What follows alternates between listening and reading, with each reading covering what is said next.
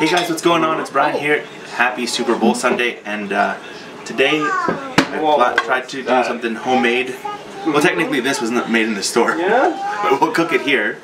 It is Chinese hot pot. What's in there? Or Chinese fondue, is that what you call it? Yeah, Chinese fondue. And we got some packets that have the soup base and whatnot. We've been boiling this for the last few minutes here, and what we're gonna do is have some good dinner. But what I have here is fish ball, lobster ball, shrimp ball, fish with tofu, and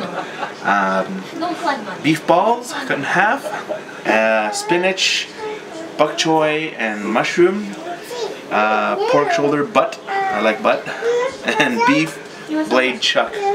And it's going to be cooked inside here on our little burner. Look how cool that is.